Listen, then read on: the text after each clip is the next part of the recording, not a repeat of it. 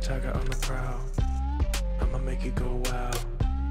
I'm original, and I told you so. I'm a kid in the candy store with the leather on the denim. I ain't the cure, I'm the venom.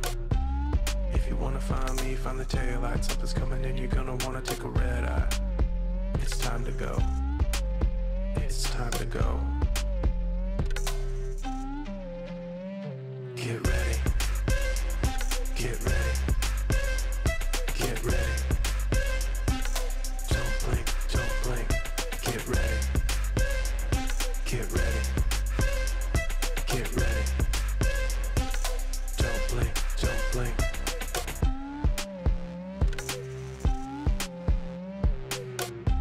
I don't wait for nobody. I'ma sign my name on the dotty. City lights call my name, drawn to the flame, and I'm feeling kinda naughty. I hit the ground running, step out the door and I'm stunning. Better hold tight cause you know what's going down. I'm setting the pace cause this is my town. So get ready. Get ready. Get ready. Don't blink, don't blink. Get ready. Get ready. Get ready. Don't blink, don't blink.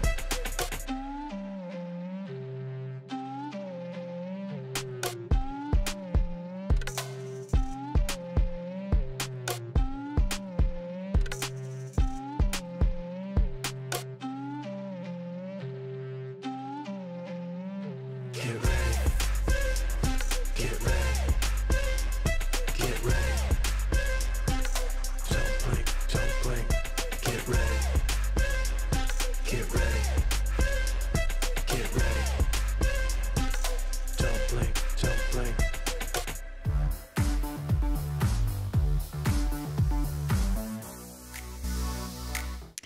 Hey, hey, hey, what up Wednesday? Good to see you. Keely down FHumpires, and I'm so glad you're joining me today. It is kind of getting back to normal, except it's absolutely not getting back to normal. Let's talk about these things and more today.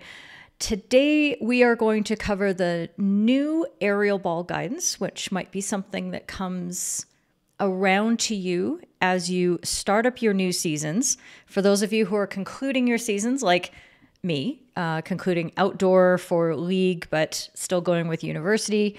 For those of us who are doing that, we can still get a lot out of this and think about what we're going to be doing for the next season as we get in, or maybe your summer hockey if you're down in the Southern Hemisphere, you know, back there, down there in the Southern, whatever. You know how we roll. We are then going to cover the new guidance in regards to diving. That's correct. We're going to talk about that. And then I wanted to go through a question that good friend of the show, Simon Webb, brought to me. And that's, how do you work with an umpire coach or manager that you don't agree with, basically. So we've touched on this a little bit in past shows, but I think it's a really good topic. And I think there's a lot of good conversation we can have again about it and maybe come up with some new ideas. So that's what we're doing today. I'm going to see who's here in the comments and such. I am using a slightly different audio setup. So yeah, I'm just looking at my mic lights because they're giving me information that I don't understand. Just saying it's there. Let's see if I can play this. I am going to play my instrumentals track in the background, maybe. Let me know if you can hear it. I have no idea what's going on here.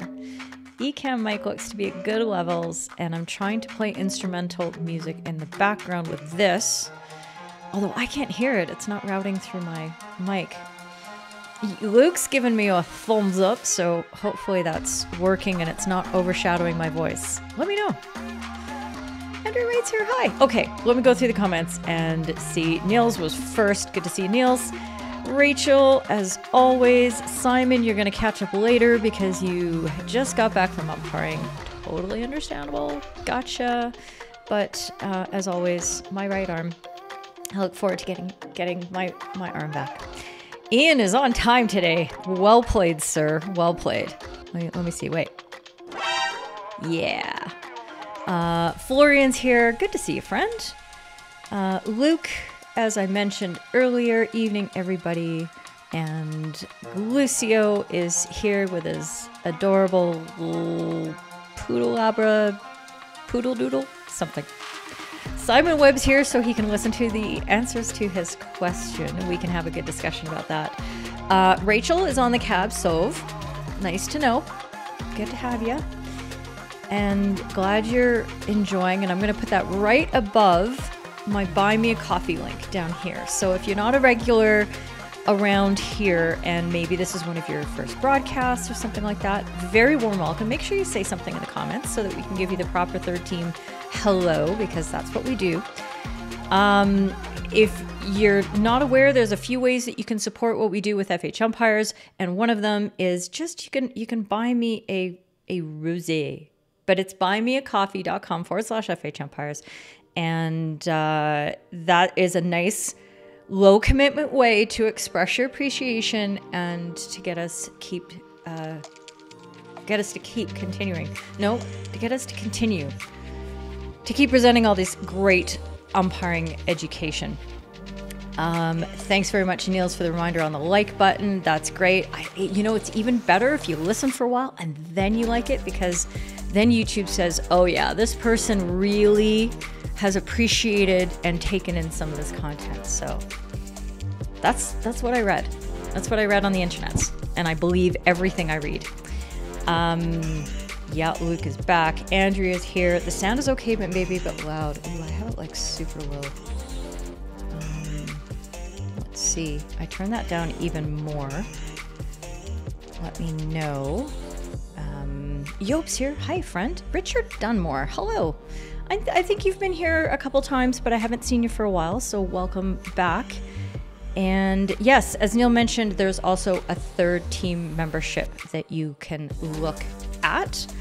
If you're interested, I'm going to press the button, but it's been causing me problems, so there you go. Let's see if this is actually going to vanish off the screen. It does. So $3 a month. It's just $3 a month. You can help us going. You won't even notice it coming out of your credit card or your bank account. It's like, it's not even there. And it's practically paying for itself. That's a great way to do it. We also have our yellow mentoring memberships that for $17 a month, you can join a whole bunch of us in watch parties, huddles, the full access to the clip library, and all kinds of great stuff like that. So think about that if you are gearing up for a new season, or you want to spend some time in your off season in the Southern Hemisphere, getting ready for the next place to go. So there you go. Stefan is one of our new, let's see, let me put him up on the screen. Mari Ora Kutu. I hope I said that right. It's great to have you, Stefan. He's one of our newest green members. So thank you very much, Stefan, for signing up and showing your support. Much, much appreciated. So let's see, what announcements do I have? I just want to encourage everybody, if you haven't had a chance yet, to make sure you head over to La Discord, because that is where we do all the things. This is where we partake in a lot of our informal discussions. We get stuff straight. Let me see, I'm trying to size this properly for the window there. We can rehearse and sort of hash out a few points that I might bring into the live stream. And it's also where all the yellow and green membership activities go down. Okay, so we do our watch parties in here and our huddles, and occasionally I invite the green members to join in those as well, especially during tournaments where we can have really great conversations like that. So there you go. That is a good place to go hang out, and we'd love to see you there. It's so much easier to engage there than on Facebook or Twitter or anything like that. It just provides a better setting for immediate communication like that everybody can engage in, and it's searchable Friends, it's searchable. You can plug in your terms and you can search just, say, the Ask FHU thread, or you can search like the entire Discord and you can find other conversations on topics that you're interested in and maybe follow up on something that you read. So give that a try. Okay, let's get into the jam. Niels, thank you so much for this. Niels has been in the shop and he's been into the merch and he's grabbed some few items. There are whistles and bags and a few pieces of clothing that I'm still working on. So there you go. Let's talk about aerials and the new interpretations. So this came up on the Discord server because one of our good members, Alex, was getting ready to present to his group. And I'm just changing my camera angle because I don't like it. There we go. That's better. He was getting ready to present the new information to his group, and he had some really good questions, particularly on interceptions. So I want to focus on that small area about aerials today and how that's changed under the new international briefing. And it could possibly, there might be some guidance in the new rule book that will come out for 2022 that reinforces the concept. I'm not sure yet. I don't know how the rules committee wants to handle this. I just know that they're considering it. Okay, so that's there. Oh, Stefan, thank you. Not a bad pronunciation. It seems to be very phonetic, the Maori stuff. And I do have some friends down there, so clearly it's rubbed off. It's Maori Language Week. Thank you. That's great. Good to know. I love it. Okay. So let me show you, if I can. Yes.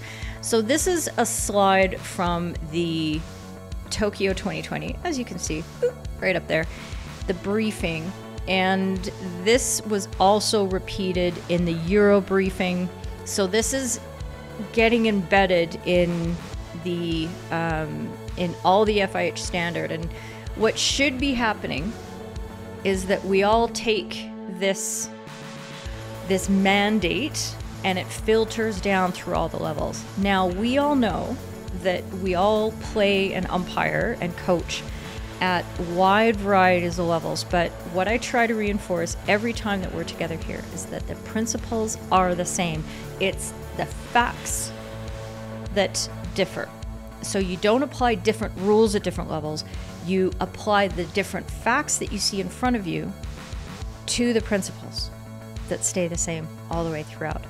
And those principles are such that even you might not have that interpretation needed at your level because that fact just doesn't exist. So for example, if you're umpiring under 8s, under 10s, something like that, you're probably not seeing any aerials. So the whole section about aerials doesn't matter to you that much. You need to know it, but you're not going to be applying it because the facts just don't even exist in your game. That doesn't mean you're applying a different set of rules. So I hope you understand that distinction. And I think that's really important for us to get our heads wrapped around, because that leads us into the next concept about how there are different interpretations for different fact situations because different spirit comes involved in it. That's another story. Okay, so this is the first slide to do on the briefing. And that's very interesting. I'm hearing a whole bunch of buzzing in my ears, and hopefully that's not all on you. Oh, hey, Alex is here, so he's here for his topic. That's awesome. So you might remember a time, and we're going to go through this scenario, this clip together, where we saw an interception that a lot of people didn't understand why it was allowed to play on. And that was one of the main drivers. That one play was one of the main drivers behind this. And it's the concept that balls can be safely intercepted before they fall to the initial receiver. Okay, so one of the weirdness things that we got into when we started applying the aerial rule is that we made it a very, very, very static thing. in that we expected that as soon as the ball was launched, nobody moved. Everybody stopped. Nobody moved. And whoever the ball was being aimed at, accidentally or not, or intentionally, they were the person who were to receive the ball. And that fact was immutable and all that kind of stuff. And when you think about it, that's crazy talk. That doesn't make sense with how the game is actually played. So as we've seen more exceptional instances and understandings, we've realized that interceptions should be allowed so long as they're safe. And this has been a constant cry of the top coaches and the top players saying, would you just let us play as long as it's safe? We get it that you want to protect us, but stop getting in our way. So that was one of the intercepts on here. So when they set out rule 9.10 there, that players must not approach within 5 meters of an opponent receiving a falling raised ball until it has been received, controlled, and is on the ground, unless they can safely intercept the ball in the air. That's probably what's going to be going in the rule book, and hopefully that will help us. So what we're looking at is that section, that second bullet point there, where a player approaching from outside the 5 meters can legitimately intercept the ball in an uncontested situation in which players of opposing teams are not within playing distance of each other, and the interception does not cause the playing distance between such players to be reduced. Oops. So that is, hopefully that'll explain things. I'm on the wrong slide here, so just give me a second so I can get the play presenter display, because I want to show a couple of examples from here. But let me show you the big one that was from the Men's World Cup that really got the discussion going about how interceptions need to be allowed. Hayward, Howard, they are running out of time. It's split to this far side by Brad. What a touchdown it's from Rockenden. The crowd are on their feet in the Cummings Stadium. They're urging Australia forward. Touchdown! 27 seconds left. Here is the last goal. Look at this. The ball comes out from there. There's 4 passes, Brand. This is a lovely pass. Wonderful pass. Look at Ockenden's job. He brought it down. There's the pass.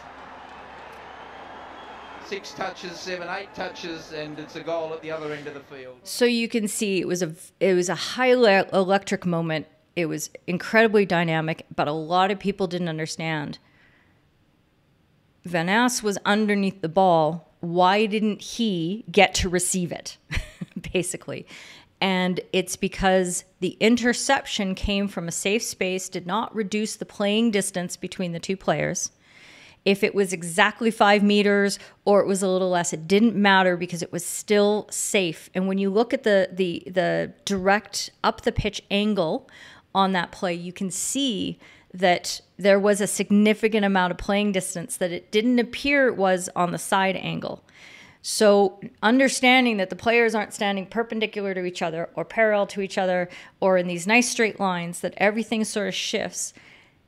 In general, you can say, without a shadow of doubt, that that was a safe interception on that play. And so they're trying to codify that to a certain extent in the new guidance and the new interpretations. Okay. If you have any questions so far, please chime into the comments, because this is an interactive discussion and I want to make sure that I'm getting all that straight.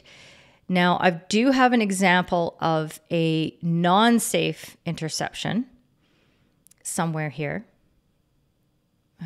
Let's see.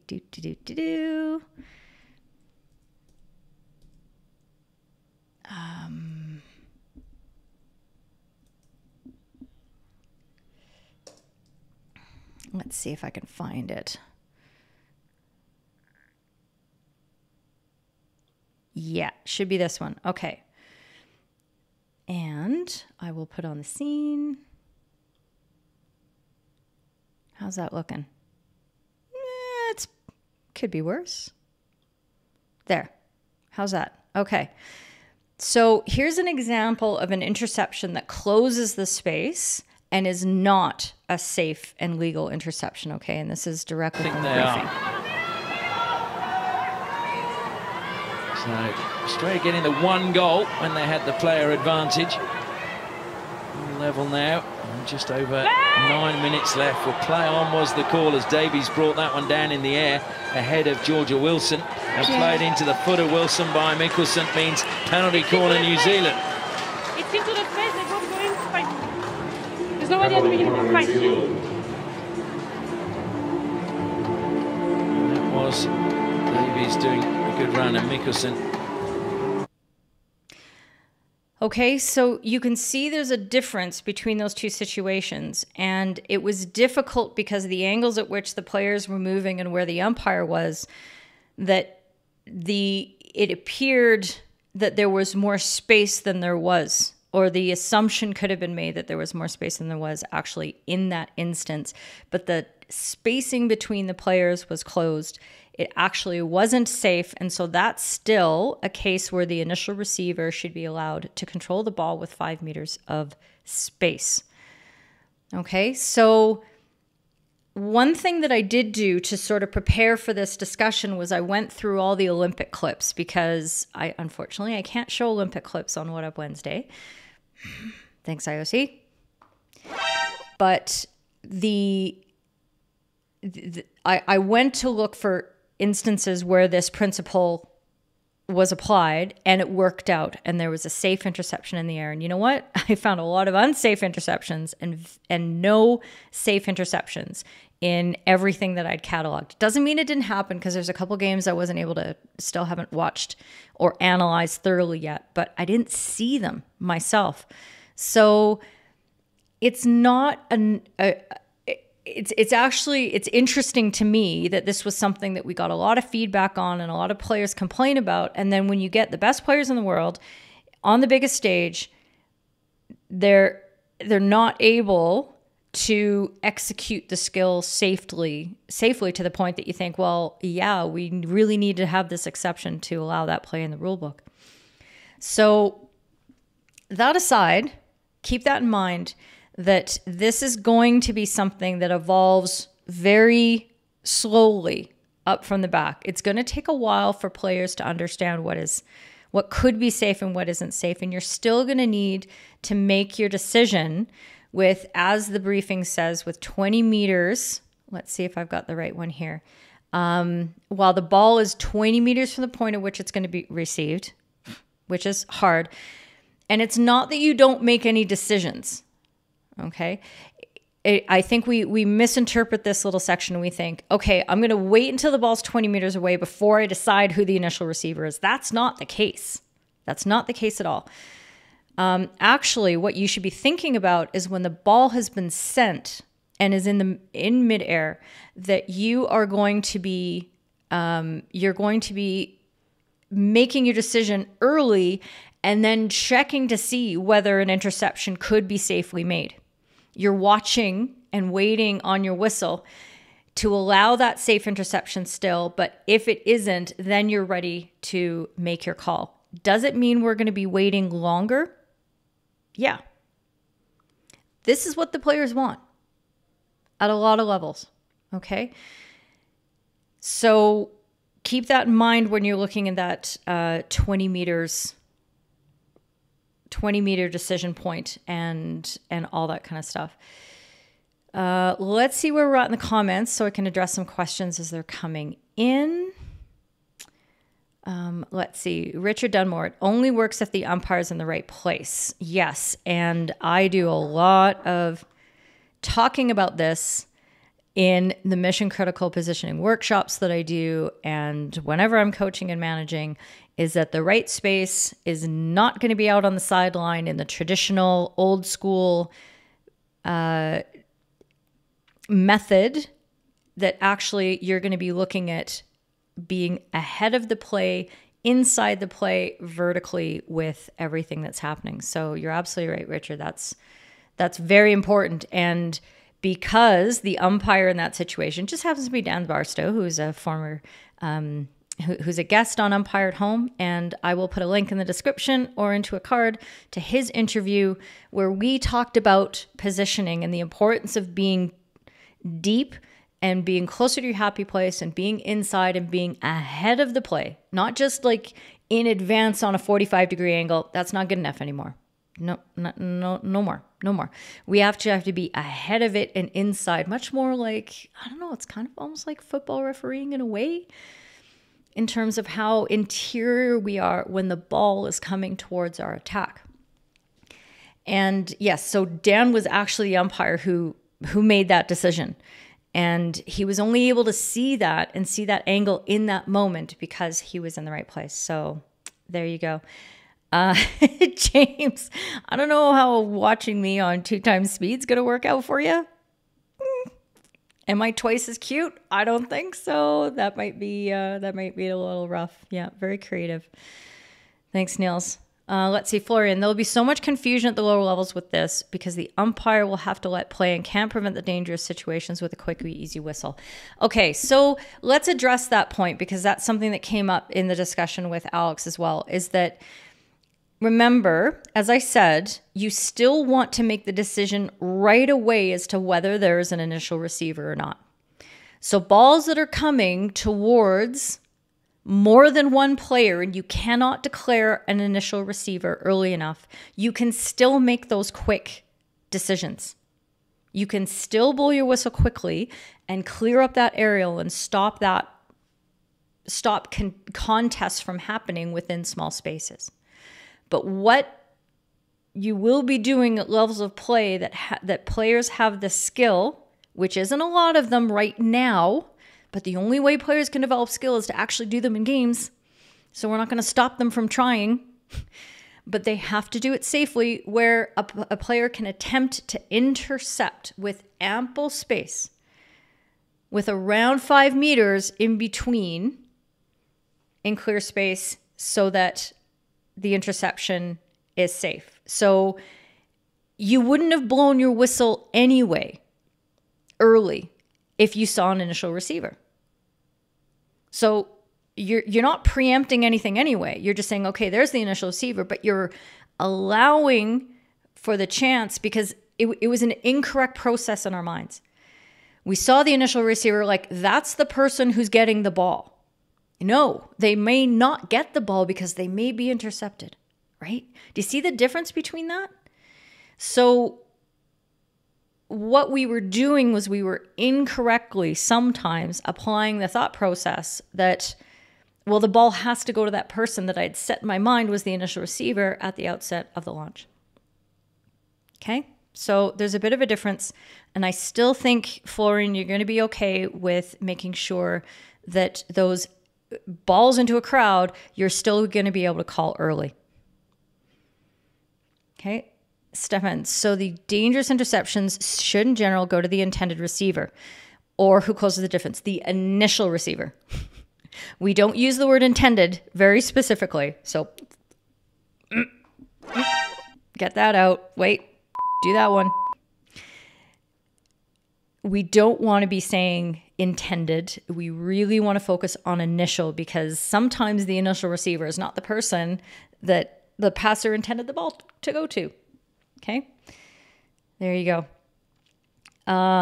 Let's see. James, the stream might be an hour for you. Okay. That's not 2x speed. That's slow speed. Okay. So let me know what other questions you have on that. The other thing that Alex brought up in the Discord was whether that interceptor then should be given 5 meters in which to control the ball and to be on the ground.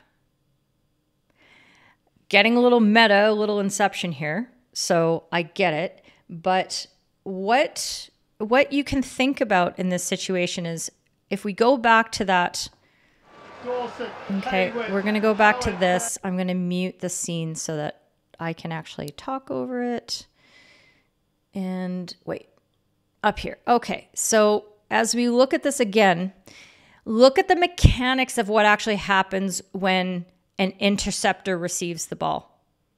Okay, if they are doing so in a safe manner, they are going to be in ample space.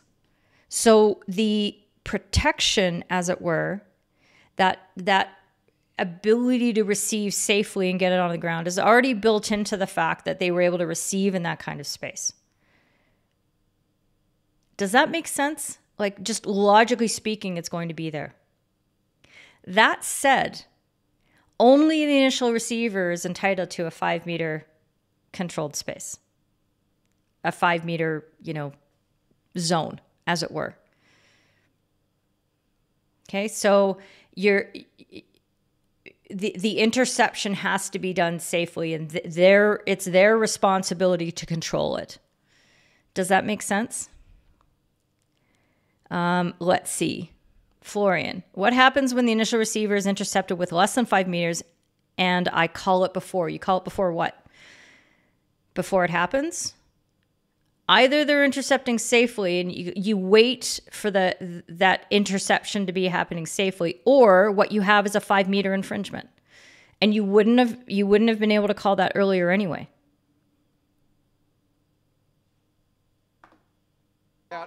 Okay? I know we are going through mental gymnastics. I wasn't kidding in the description when I said we were going to jump around and flip and that sort of thing, but you really have to be careful, and this is why I keep showing the aerial situations, because when you look at it, you say, well, this happens and then this happens and then this happens. It's a sequential thing. So if you think about it in the abstract and start using words, you can get yourself very, very confused and make it a lot more complicated than it really is. Let me know if that answered the question, Florian, because I'm not sure if I explained that as clearly as I could have. I'll wait to see what happens.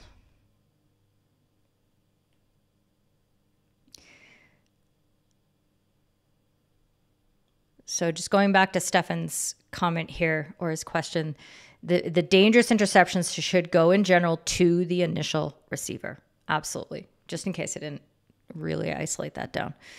Okay. Now, what you're going to need at your level of play in order for there to be safe interceptions is you're going to need aerials that are either long enough and high enough that a player can anticipate and say, oh, I see where this is landing. I'm going to be able to get in that place and probably be taking it over their head. Okay? Because if the ball is going lower than that, then you're in much more of the danger territory than you would otherwise, if that makes sense. Okay, so it's going to be a longer and higher aerial, and the player is going to need to have the skill to be able to take that out of the air. Everything else, you don't have the skills required and the execution of that skill at that level that interceptions can occur. Like, they're just not going to happen. James, I don't like even providing the initial receiver 5 meters space drawn as a circle around them if we're not using that to also determine if the initial receiver in 5 meters space in the first place. Oh, James, you get so confusing on me. Let me see if I can figure this out.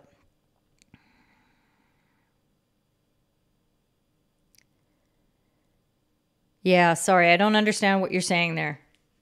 I've read it a couple times now, and I don't get it. So maybe you can say it another way for me, James. Okay, so for those of you who are umpiring at the higher levels that you're going to be seeing these attempts happen, I hope that makes it clear enough. You may be in a situation like Alex, where your association is actually taking these particular examples and taking the FIH briefing and putting it in front of their membership and saying, this is what we're doing. This is binding now. And even if not, this is how the mandate from the top level, the international level, it needs to start filtering down. Okay? And again, I'm fairly certain that the wide range that I umpire at, that I am only going to see safe interceptions on rare occasions at the higher levels. Otherwise, the anticipation isn't there, the vision isn't there, and the skills aren't there. Okay, so I hope that helps. All right. I will come back if you ask more questions on that, but the next one I wanted to go to was diving. So let me just see. I have to get to the correct slide again. Okay. So we talked about this during the Olympic broadcasts and the Talking Tokyo live streams that we did exclusively in Discord.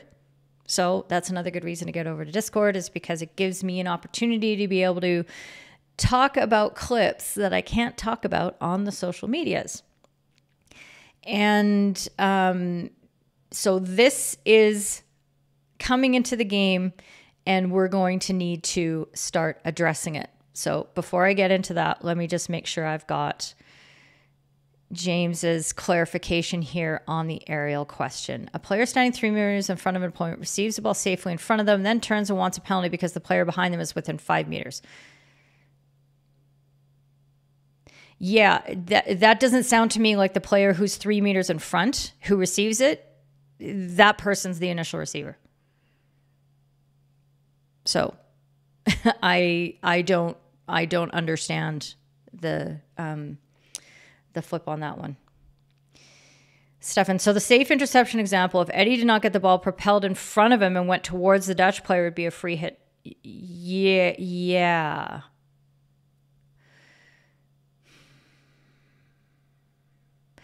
Okay, so I think what you're saying, Stefan, is you're wondering if the interceptor mishandles the ball, because that would be a mishandle. That would not be I want the ball to go towards my opponent who I'm trying to intercept the ball from. You want to keep the ball away from them. So that's a mishandling of it.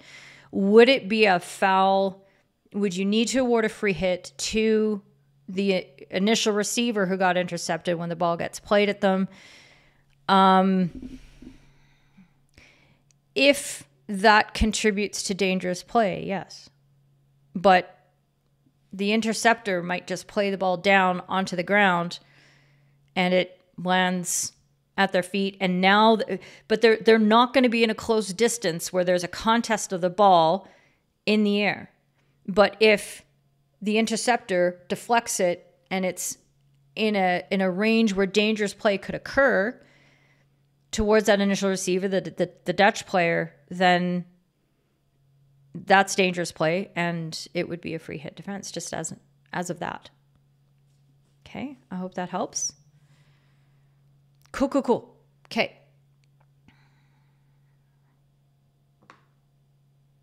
Here it is.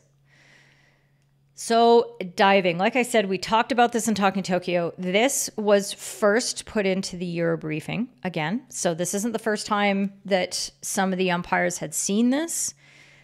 But at the Euro Championships that were in June, and James, I think 2,000 characters would be too restrictive for you. We'll get to that in a sec. So this was in the European Championship briefing, now in the Tokyo briefing, and it's going to be something that's going to stay. So this is a concern going forward in our game because we've been seeing it coming in at the top levels. Okay, this is the example that they show here. It's so difficult when you've got an opponent who is quicker than you. You start lining up for a tackle. By the time you actually execute the tackle, you then realise that you're just a metre away from where you. Okay, I'll just show it one more time it's here. So difficult when you've got an opponent who is quicker than you. You start lining up for a tackle. By the time you actually execute the tackle, you then realise that you're. So I'm gonna show it back because it's really hard to see with the distance they've given it. But what the comment says here is about look to be in a position to see the spacing between the players. So to actually detect whether there's contact enough. And that's one example of a dive that could have been detected. If you are the back umpire, if you are the controlling umpire to which the play is coming towards you, you don't have a good angle on this. Just like you can't see 5 meters on a free hit. You can't see 5 meters on an aerial from there. That has to be the umpire who's supporting and who's on the other side of the play so that they can actually detect how much contact was actually made in that situation. An example that I pulled out, and let's see if I've got it. Yeah, it should be Trying here. to get him up the touchline as far as they can so they can get his feet around it and then deliver crossfield passes using that whip drag that he really likes. Okay. It's very subtle. It's not even talked about by the commentators. Trying to get him up the touchline. I'm sorry, subtle's the wrong word because there's nothing subtle about what happened there. But what you have in that situation is a demonstration and a request for a foul, or something worse, I guess, when there is very, very, very little contact made. What's interesting about this, and I noted it during the European Championships, and we talked about it a lot in Talking Tokyo, it wasn't called once. So there could have been a couple in the pool play, but as things got closer to the crunch moments, and we saw for me, I saw 2 in the bronze medal game that could have been called. But in that situation, it was highly unlikely that any umpire would step up in that situation and say, well, this is going to be the history-making moment where the very first card for diving is going to be given. So somebody's going to have to break the ice. It's going to be controversial when it happens. I predict that we're going to see it in the Pro League, and we're going to see it sooner than later because it's easier to do it in a lesser pressure situation, but you have the players at the caliber who are going to be trying it on, and we can set the precedent. So what I find is interesting about this is that the process that's happened with the top umpires is at first they're like, we don't have to call this. This never happens. To, oh, gee, it just happened like 6 times in the same tournament. Now who's going to do it first? That's going to happen to you at your level as well, if there is any of this in your game. And, excuse me, only you would be able to, to give me an honest answer as to whether you would have any of that at your level. But if it happens, this is what you need to know. It's not a foul. Okay, so this isn't something in the rule book that you can point at and say, oh, 9.10, thou shalt not foul, dive, thou shalt not dive, and call a free hit against the player for doing so. Okay, it is not an action that disadvantages an opponent. It's a form of dissent. And in the same way that dissent or appealing isn't in the rule book, other than in the objectives and, that back part of the rule book that I hate, as you all know, there actually isn't a foul for appealing to an umpire or abusing an umpire, dissenting with an umpire. It's not a foul, but it is a form of misconduct. And our jurisdiction, our ability to award personal penalties for misconducts all rest underneath that general rubric. Okay? So what you would do in that situation where no foul was called, the play on continued, in that situation, I mean the one that was actually here, where the defender on the ball made the big remonstration. As I play it again, that one was given. I got the wrong example in my head. Trying to get him up the touchline as far as they the can, one that so they can get I his feet showed around it and then deliver cross. This one here. Okay, this was just a play on situation. This is something that you wouldn't then award a free hit to the ball carrier for. You would just allow the play on to continue, and then you would come back to this just like you would with an appeal at the next stoppage in play and give the card. Okay. The one thing that I find interesting about this clip in particular is that I feel that's obstruction. And we have to be at least empathetic enough to understand that if a player is making a really big deal out of and possibly exaggerating the result of them being disadvantaged by a foul by an opponent, we have to be big enough and empathetic enough to ask ourselves, did we miss something that we should have actually awarded the foul to? It doesn't excuse the dissenting, appealing, misconduct, diving behavior. It doesn't. But what I still want us to not get into the framework of an us against them enemy, them doing the wrong things, but to be in the game enough and in the mindset of serving the game properly, that we are going to see these moments as a possible feedback mechanism for us. Okay, are we watching football? Yep, we can all say this, and this is what's happening, is that the things that we've been starting to see coming into the top levels of our game on these in these big games where there's a lot on the line is exactly what you would see in football, in that other sport that I do not like to talk about. And it's really important for us as a sport to not let this horse leave the barn. Football did, and now look at them. I can't watch it. I didn't grow up watching it. I try to watch it. Women's is better. So I was able to watch one game at the Olympics, and it was the women's final because Canada won it, and that was cool. But men's, not a chance. I can't watch that stuff. Zero interest. And I understand that your cultural norms have acclimatized you to seeing it, hating it, but still appreciating the rest of the sport. For somebody like me, I can't watch it. And then Stefan, you also asked, you were going to ask if the attacker is obstructing the defender there. Yeah, and what you're seeing here in this play is that the attacker continues to move the ball in the same direction while blocking with his leg.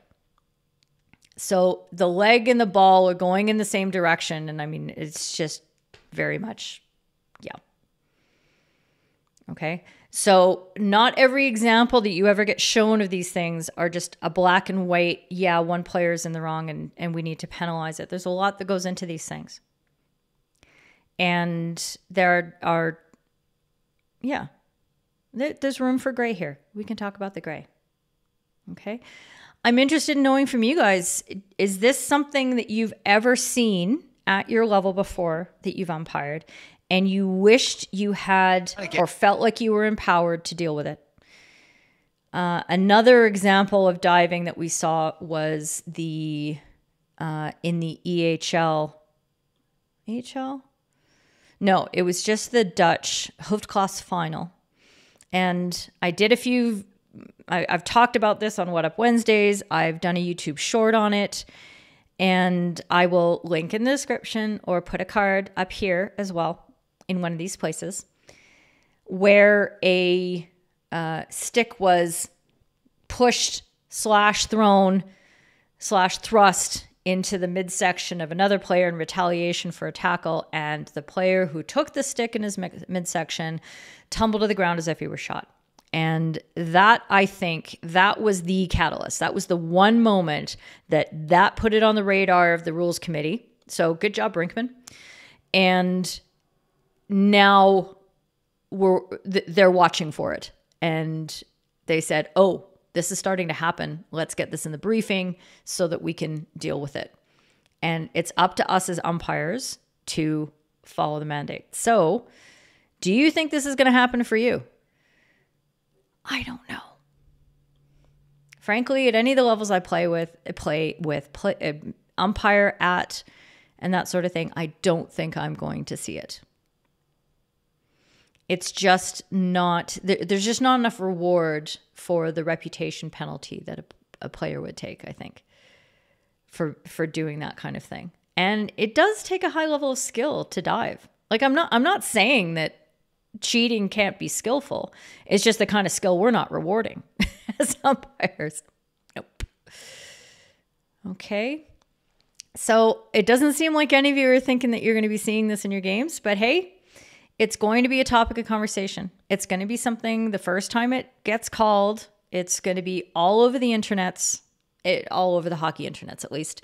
And get ready, because it's coming up in the next 6 months, I predict it. Okay.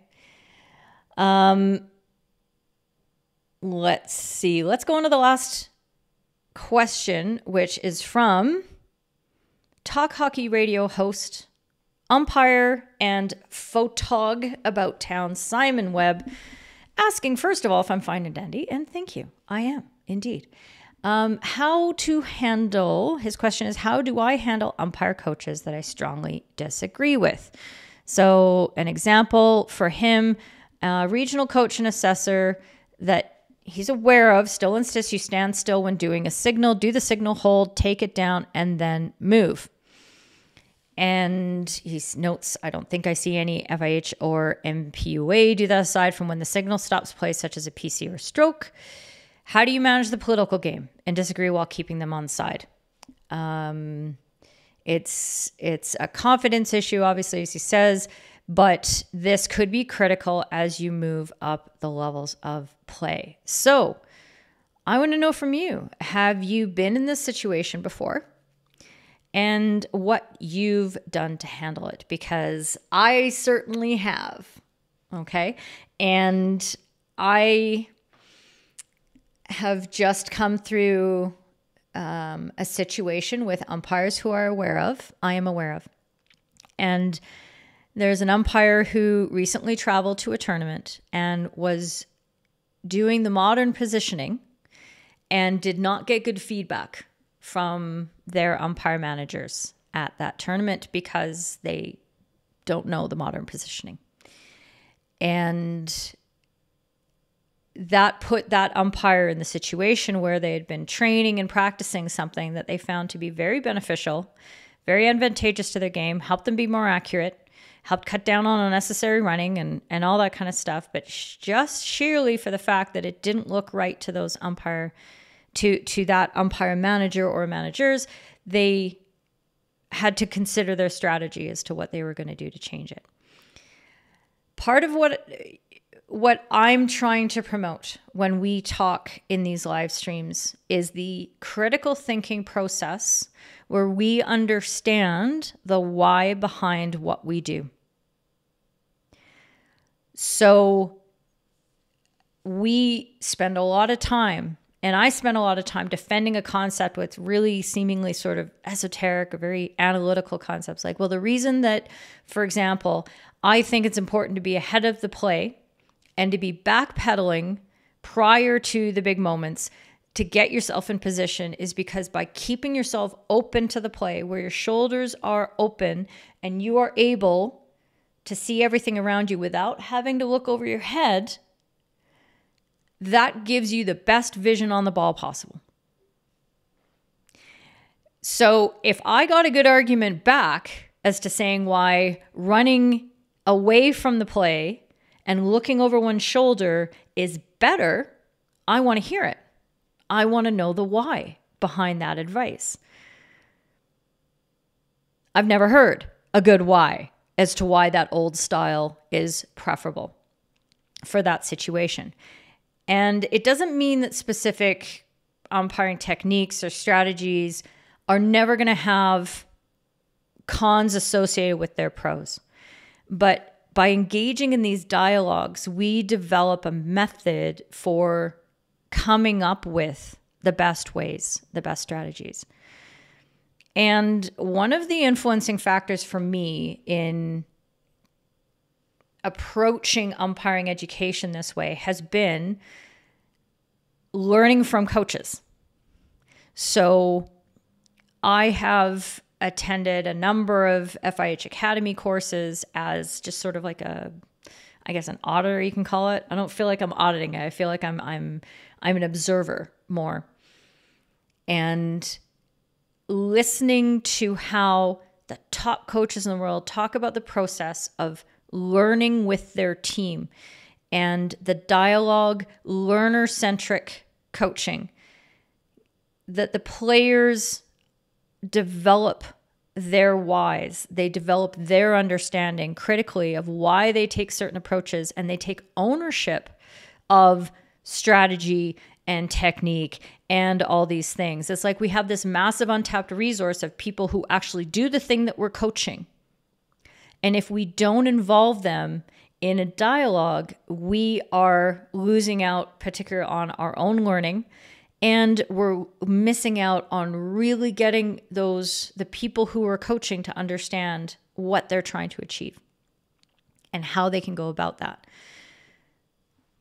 So when I heard about this whole learner-centric aspect of sport, I looked at umpiring and I thought, holy crap, we do not do that at all. Like, it is crazy to the extent that it's very didactic, very prescriptive. Umpire managers and coaches will say, this is how I learned how to umpire, this is how we're going to do it, and sit out there and evaluate and assess and appoint people on the basis of what they think, of how they learned it by rote, and then applying that tactic, that technique, that strategy to the people that they are there to coach. And I'm trying to flip that on its head. It doesn't mean that it's happening for a lot of people. The issue is communication and networking, and people, umpire coaches and managers, developing themselves in their fields. So instead of just being content with how they've always done it before, if they're not attending seminars, if they're not listening to live streams, if they're not engaging in discussions on the internet, they are not growing. And this kind of approach is going to be extremely foreign and difficult. So let's talk about a few things that we can do to make this better. Okay, when we're in these situations, because it's going to happen. You're going to be in the situation and it's going to be hard. James, yeah, I've been taken off games at tournaments for applying the rules instead of what the UMs and TDs incorrectly said were the rules. That is, yeah. Yeah, wow. Just tough. David Hughes, just ask for another coach. Okay, kind of. So that's one of the strategies. But first of all, one of the ways in which we as umpires can address this relationship is to recognize that we are participants in that relationship. We're not just subjects. So your umpire managers, your umpire coaches and assessors should be interested in developing that relationship with you beforehand. So sitting down and talking with somebody you're going to work with and say, hey, this is what I'm thinking. This is where I'm at. This is what I'm working on. These are the things that I've tried. This is what's working for me. This isn't what's working for me. What do you think? You are all here in a What Up Wednesday because you are highly, highly motivated and dedicated umpires. And you are applying more care and attention to your craft than probably 98% of the umpiring population. Okay, you guys are really special. Good job. And by taking that initiative, it's one of those things that's really hard as a coach or an umpire to be like, what do you mean?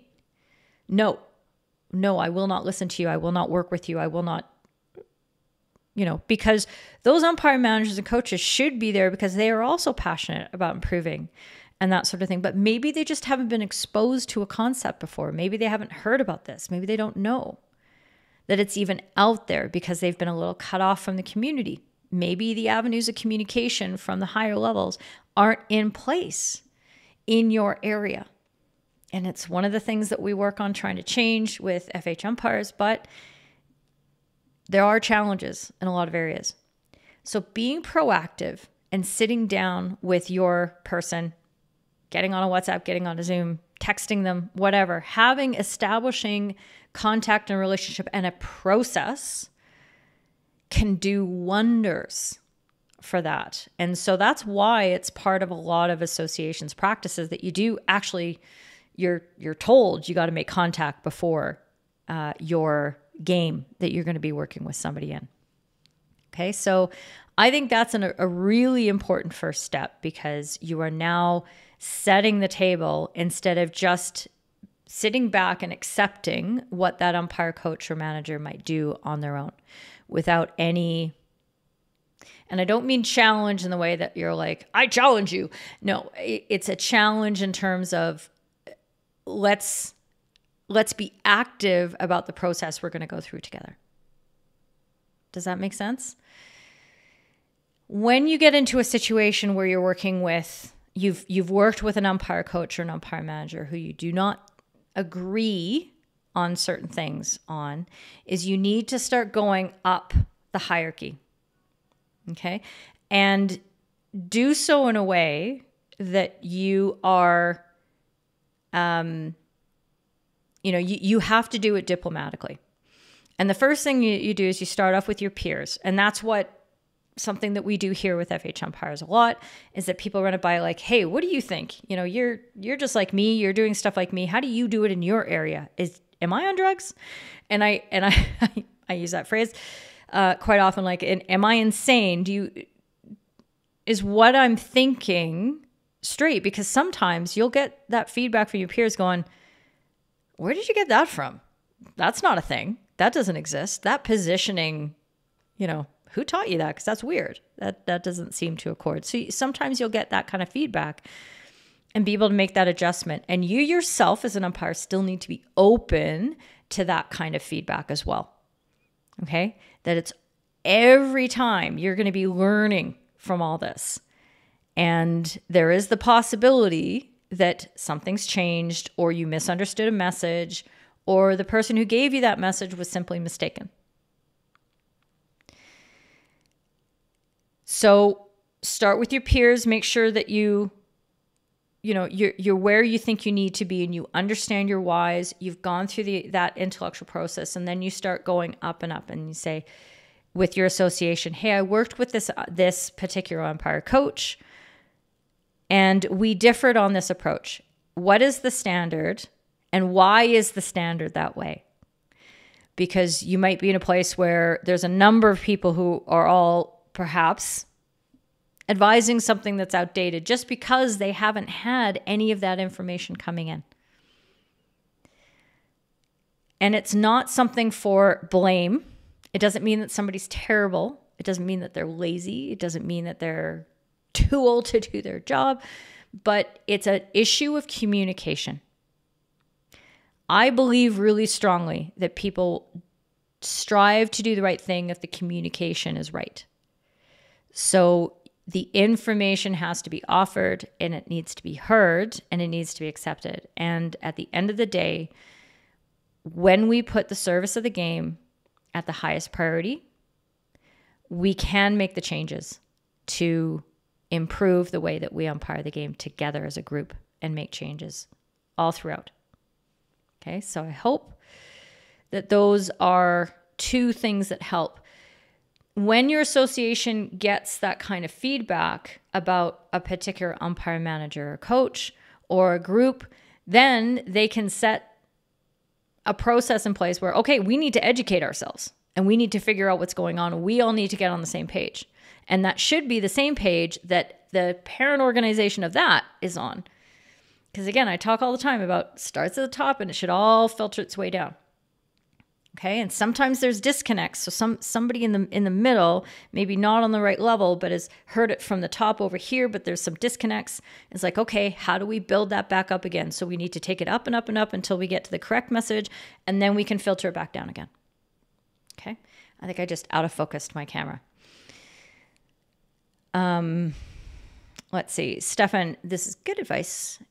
Good. Reflecting and rebounding feedback to think if your understanding is the right perspective. Yes, it's an active process.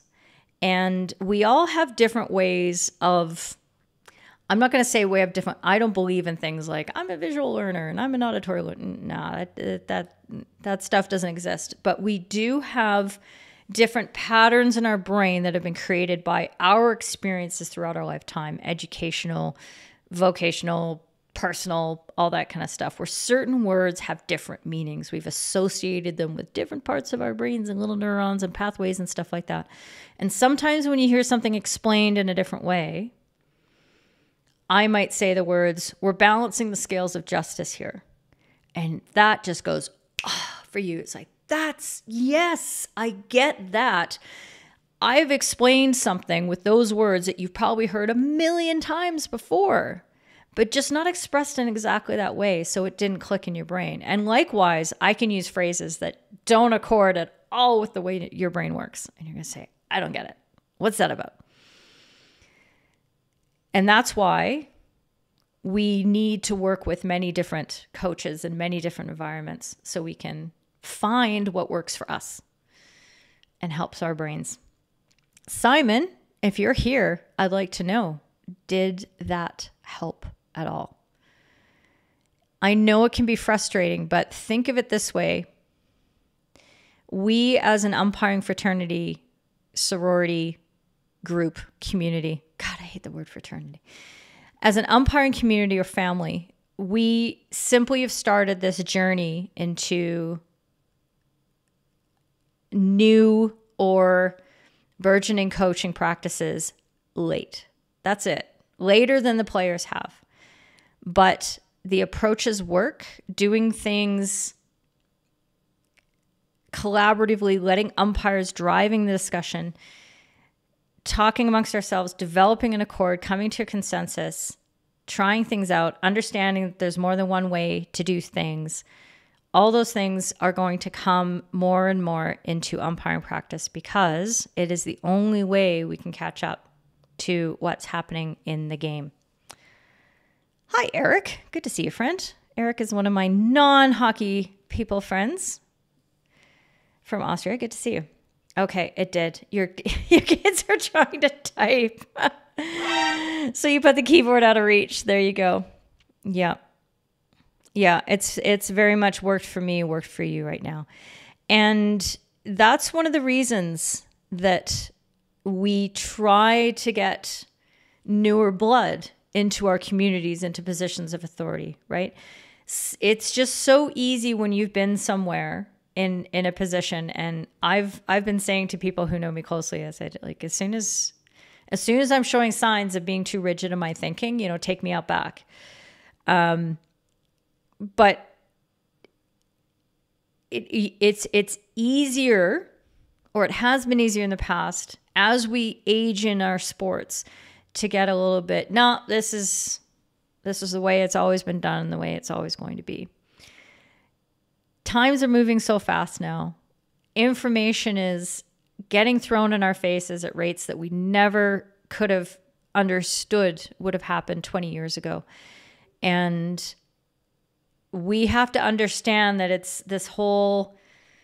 this isn't about umpiring. This is about culture and the way in which we understand authority, the way we share knowledge. These are bigger concepts than just whether a ball is dangerous or not. And it all interrelates and connects. And so what feels like could be in that moment, like, this is going to ruin my career, this one game is terrible, how am I going to possibly deal with this? Just take a step back and realize there's a much bigger picture shift going, and that things are going to move big. They're going to move on a grand scale around you in a way that you might not feel it in your particular singular experiences in a one game setting with one coach and that sort of thing. Okay. I'm starting to get as soon as I start doing this kind of motion, I know that I'm getting quite big picture with with conversations, but that's all I can say in order to try to help reduce your frustration. I know what it's like because I've been there a lot. And again, we just need to take a step back. Okay, how can we address this on a system level? How can we get the association on side? Because it's not about a person. It is not individual. It's not an issue with one. It is how we address this as a community, as a sport, as an officiating group. Okay. Yeah, hopefully it is starting to shift. Okay. If you have any other questions for me, slip them in now, because I usually go for a Keeley hour, which is 90 minutes, but I'm trying to be more efficient in time these days and not try to do too much to respect your time as well. So if you have anything else for me, if anything came up with your, in your games this past weekend, if you started getting back to friendlies and that sort of thing. If not, I'm going to be in the Discords for the next hour for sure. I'm going to be right there ready to answer your questions. Come join us and take a poke around. If you are already a green or yellow member, then make sure you answer the little survey and say, yes, I need my green role or my yellow role, so that you can see things in the Discord that are particular to you, because there are special places with special conversations. I can't click on them because then I'd be like, exposing things. Don't want to do that. So come over to the Discords, and this is a continuing community process. So if you can't make it right now, that's fine. We're here all the time. There'll be so many. Okay, here's a question from Simon, maybe Huffbeat. Oh, hang on, wait. Rachel, league starts on Saturday. Looking forward to that. Yeah. Oh, wait. Yeah. Sound effects. Yeah, I've been able to umpire a couple times over the last 2 weeks, and it's been really nice. It's just, I've missed it so much. The pandemic took so much out of that real life experience, and I can't wait to get out there. So I really feel that when you say, I'm so excited about season starting, I'm like, I know, I can feel it in my gut. So I hear you, Rachel. I hear you. Let's see. When I umpired in the UK, did I have anything strike me as really weird about their... Yeah. Tons was weird. And I had to come into the MPUA. So this, Simon's referring to from 2006 to 2012. I came over to the UK and umpired for a few months at a time, and then I would go home. So I basically did like a fall session and a winter session. And once I did an indoor season, and so I was there for about 5 months of every year and came home in the interim. And the learning curve for me, for the way that things are done differently over in England, was incredibly steep. Like, oh my gosh, it was so intense. And I could have said to myself, like, oh, this is wrong, because this isn't the way that we do it in Canada. But I really took on that learner mindset. Like, I'm going to try everything. I'm going to see what works. And, and just give everything a fair shot. Go through the process, understand the why. But this was also a stage in my career where I was very much just trying to do everything I could to get to the next level. So I wasn't really a critical thinker at that point. I really wasn't. I didn't have that capacity yet. So this is something that I've been developing, something that, it's not just instantaneous. So that was another thing, is I kind of did everything that I was told. One challenge that I did have was that I started at the bottom of the National League, And even though I was an FIH promising list umpire at the time, I wasn't given a lot of respect. Let's put it that way. So I had umpire coaches and managers working with me who kind of assumed that I wasn't going to be very good. And at times I wasn't. So they weren't wrong all the time. But there was a bit of a bias that I had to work through. And that might be something that you guys experience as well, is that people say, oh, you're from that region. You've done that league. You don't really... That's not very helpful, is it? It's not gainful, and it just doesn't give anybody any room to show their true capabilities. But anyway, that was something that I kind of fought through a little bit. And when I got to the level where I was working with, you know, the national panel umpire, the Prem panel umpires and the Prem umpire managers and coaches and the other FH people, I was learning so much from everyone. It was truly a good experience. But that was probably the only thing that I really had to struggle with in terms of what happened on the pitch. Off the pitch, it was craziness. It was chaos. I had no idea what was happening. But on the pitch, yeah, that was probably it. Let's see. Yes, and special people in the Discord, absolutely. You're very welcome, Ian. And you have a good week too, sir. We have secret handshakes that are like, I was like, is that eyes and a nose or is that a secret handshake? No, that's eyes and a nose. Okay. Stefan, the last couple of weeks of the season for you, looking at getting some indoor going. Yes. Yeah, indoor is going to be interesting. We're in the same position, Stefan, because we in Calgary play indoor from October through March every year. 6 months of indoor. It's pretty crazy. And we only got to play 3 weeks last year before. So we got it going in November, and then we got shut down for the second wave going into Christmas in December.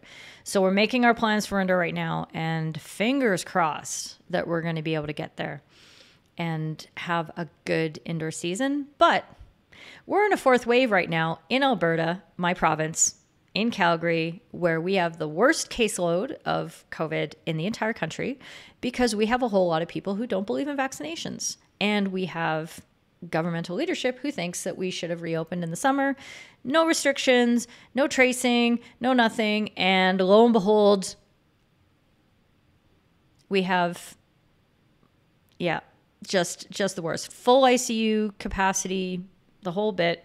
It's really terrible. So I'm trying to stay positive and not think about anything like that. James, you're jealous of people who are starting. Yours has been officially abandoned again. Oh, yeah, because you're going through some definite times. But you do have an online indoor course coming up. That is great. Yeah.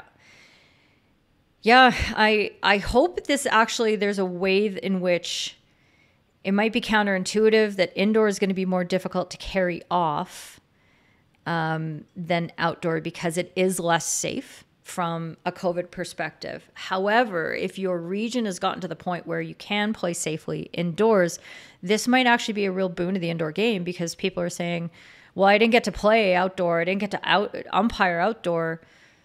And I really miss the game. I miss my people. I miss my family. So I'm going to go play indoor when I normally wouldn't. And I would have tried something else. So I hope that this actually ends up being a bit of a boon for indoor. That would be good. Let's see. Stefan's wondering that James is in Melbourne. Stefan, you're trying to get it going in Wellington. Yeah, there you go. I don't have a problem with being honest.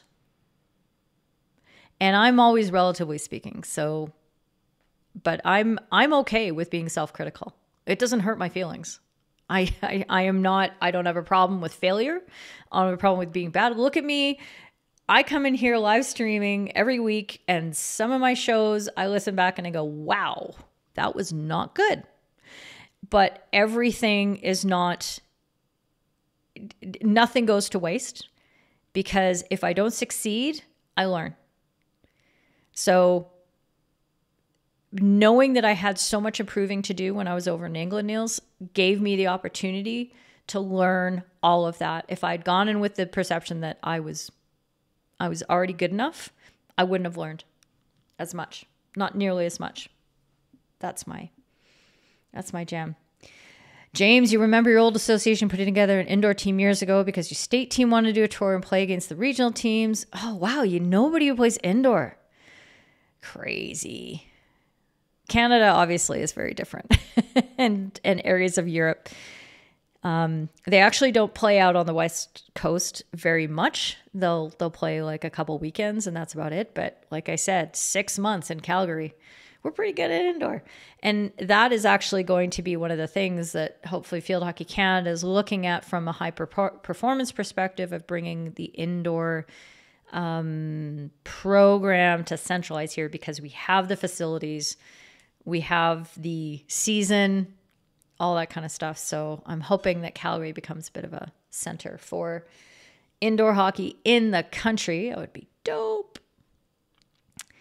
And you weren't able to keep playing after halftime. Maybe it didn't work out so well.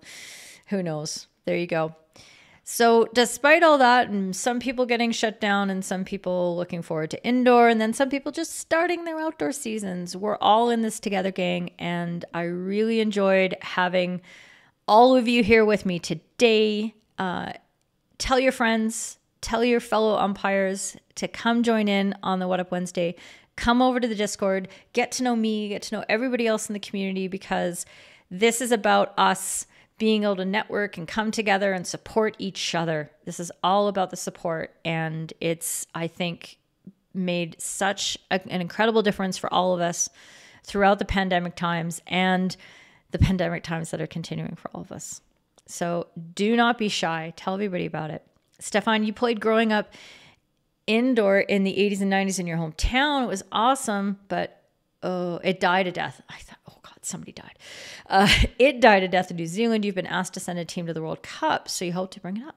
Yeah, there you go.